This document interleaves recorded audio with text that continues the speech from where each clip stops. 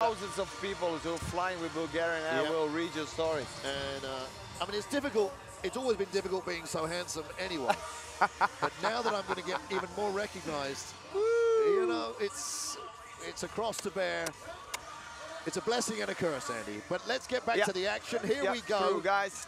Under 70 kilograms once again. KW Open. This is KW Open rules. You can see by the gloves, it's MMA rules. We have Delyan Georgiev fighting Lucas Lima from Brazil. And this is Bulgaria versus Brazil. And one would think that the Brazilian is going to shoot in for a takedown and attempt a submission. Yeah. But I have to say, if you're fighting anyone from Bulgaria, you have to go up against somebody who's potentially a fantastic wrestler. Yeah. Now, nice striking here. You can see that they're not. It never looks like they're technical strikers. Yeah. When you see the MMA guys fighting, but they've obviously got to be prepared for a shoot and a takedown and a wrestle. They have a different striking, and as you can see, two disciplines: the Brazilian Jiu-Jitsu, of course, because you have two different ones. The Japanese and the Brazilian, but you see the Bulgarian, who's a wrestler, strong guy, not a stance, kinda, yeah, but he's taking him down. There we go. There we nice go. shoot in. What is gonna nice happen takedown. right And Georgiev there, he's got a guillotine, but I don't think he's going to get it. It's not too tight. Lima's going to pop his head out. There we go. So, but Grant, talking about MMA. Yeah. So you already you fought MMA, or you did some? I fought MMA. Refereeing? I trained MMA, and I refereed the UFC for 8 years, and I refereed about 6,000 MMA fights. Okay, nice. So you can tell us a lot. I could tell you a little bit. I'm not saying I'm an expert, but I've been around the block. Okay. And just looking at this, the thing here at SENSHI, our rules are set up. It's only a 3-round fight. 3 minutes per round, not at 5 minutes per round. And it's set up that they're only got a limited time on the ground to work. So, which takes the advantage away from a pure grappler. And you saw there that Sammy Shields stood them up. What was interesting was that Lima took Georgiev down.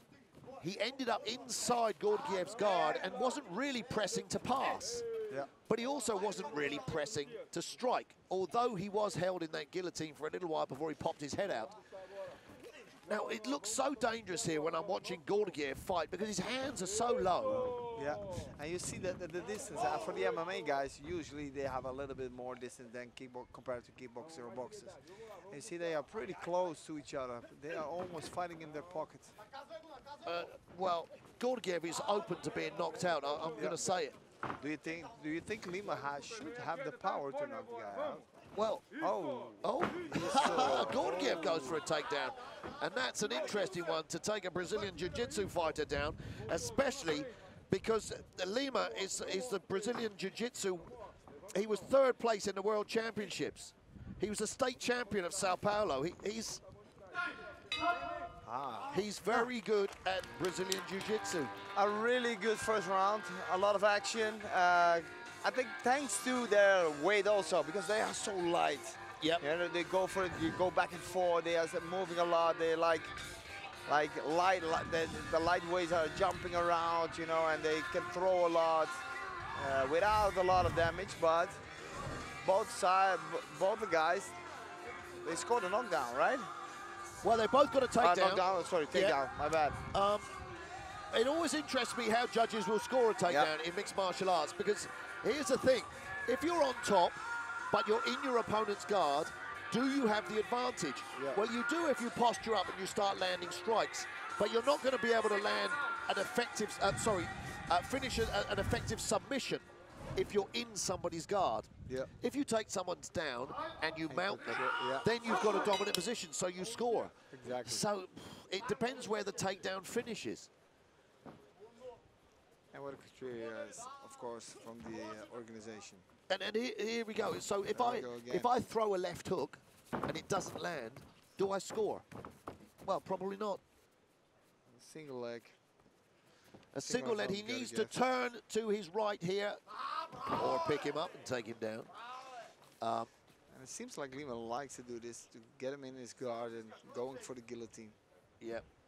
And here you see Georgiev here squeezing the guillotine, which he hasn't got under the neck. And that's going to tire his arms out. He's let it go. He's got his left foot on the hip of Lima, which he could push away and sweep. Nope, he's closed his guard now. Lima's got a left underhook, which gives him a slight advantage. Okay. But Georgiev holding on there and getting the stand up. There's no fight happening, you know, when you punch to the ribs. So I think this rule setting is a really nice match for you guys, for all the audience and people who love action fights. Well, MMA was always geared up to give the advantage to the jiu-jitsu guy, because you know the Gracies came up with those rules. They've been accepted worldwide now. Unified rules are pretty much, you know, the global standard, and I think it's interesting that we dare to do something different. There Georgiev goes again for a single leg. Yeah, Lima goes in for that takedown. It's Lima, by the way. Lima is a Brazilian guy, right? Yeah. And Georgiev is taking the takedown, or the single leg. Just for people who are watching. I'm not really clever. I'm getting confused, sorry. No worries. Just trying to help you, Brand. Well, I've probably been confused the whole fight then. Well, I'm only saying that because there we go for the angle. Georgiev's got the darker skin. He looks Brazilian. Good grief. You see Lima, he likes to be in guard, and the third attempt for a guillotine. Now, can you explain us what a guillotine is, Grant? Well, the thing about a guillotine is if you spar or roll with someone who's proficient at Brazilian Jiu-Jitsu and they get a guillotine, it's not just putting the forearm under the neck, which most people think. No. If you can get the wrist under the neck and tilt your wrist and put the crook just into the Adam's apple, you can finish it very, very quickly. Now, I'm surprised here. Superman punch. Oh, it's time already from Georgiev. Yeah, and I'm going to have to backpedal here because it's actually, yeah, I did get it wrong. I don't know what I was. No worries. There. Let's continue. What do you think about the score so far? Because before we know, we are in the third round. Yeah, I'm going to have to give it 2 rounds to 1 to Georgiev, 100%. And just going back to who had their hands down, I mean, Lima is fighting like he wants to get knocked out. Yeah. And I'm surprised that Georgiev hasn't capitalized on that. Yeah.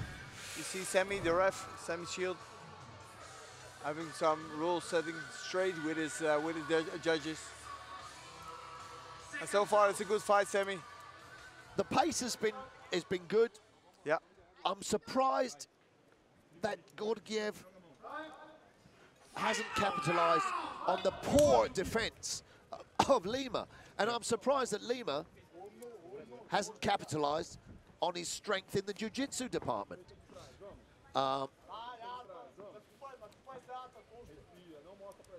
But actually, you shouldn't underestimate anyone's jiu-jitsu or wrestling in this part of the world. There's some absolutely fantastic Brazilian jiu-jitsu practitioners here in Bulgaria. Yeah, and you know what happens when both guys are equal to each other, you know, and on the longer term, on the end of the fights, you see things happening probably, you know. Right. So maybe you're gonna see. But there we see Georgiev throwing some punches. He ducks under and shoots in, and he's gonna. And again, he's going to be that sort of bad guillotine again. Yeah, automatically going to the guillotine.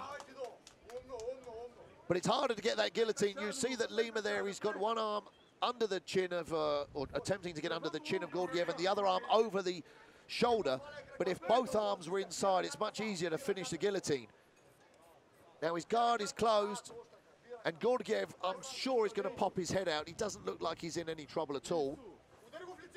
You can see it's not under his chin. Yeah. He's just controlling. But I'm surprised that Lima's not trying to sweep from this position. Oh, And his left foot came there. He had an ideal opportunity there to turn Georgiev over.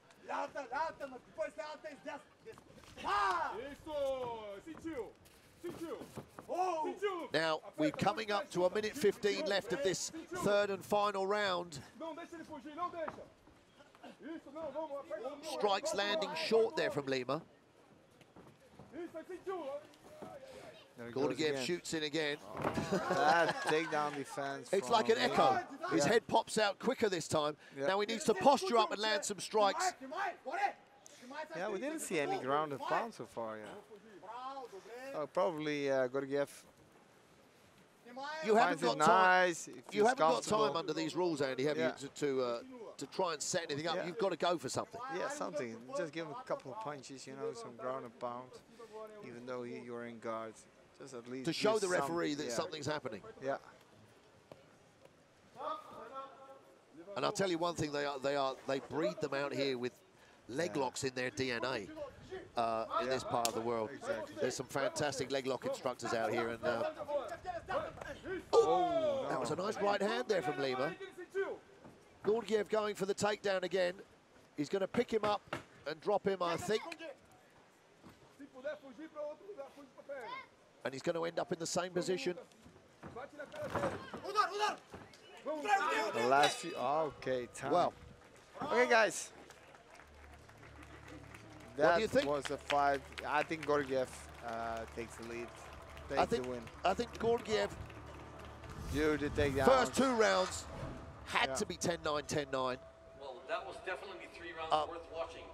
There's such technique that goes into the MMA stuff. And the final round.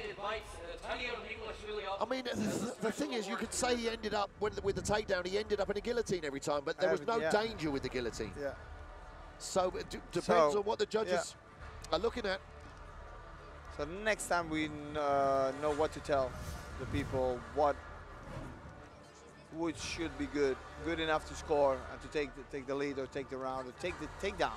Well, the one thing I've taken from this fight is there are people in Bulgaria with a darker tan than people from Brazil.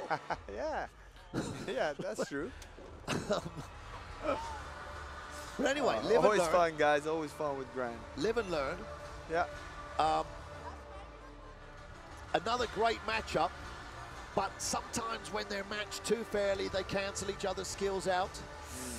Well, it's got to go. It has to go to Georgiev. Yeah, I agree. Again, that's not. I think this is the first evening that we agreed twice in a row. Okay. Really? Okay. Write it down, guys. Well, you shouldn't be so disagreeable. But who is winning? Who is winning usually? Huh? Judge 1. Okay. 30-27 in favor of the blue corner. There we go, Georgiev. Judge 2. 28-28, a draw. Oh. Judge 3. 28-27 in favor of the blue corner. There we go. Yeah. Georgiev. Wow. Georgiev by the skin of his teeth. Yeah. And a fantastic fight. And a nice play, a really nice play, a lot of action. I think it was a good demonstration of the SENSHI MMA rules here as well, because they weren't doing anything on the ground. And what were we watching? And the fight was not going to go anywhere towards a win, so Sammy stood them up, and we saw more action. Good job, good fight, good fight. So yeah. Looking forward to the next one. The photo model Samperi from Italy against Helvetica from Portugal. Guys, have fun. See you later on and enjoy. We'll see you shortly, Andy, for more commentating and more world-class refereeing. And for our next referee, I would like to invite up Zahari Damiano. Let's get the official photo.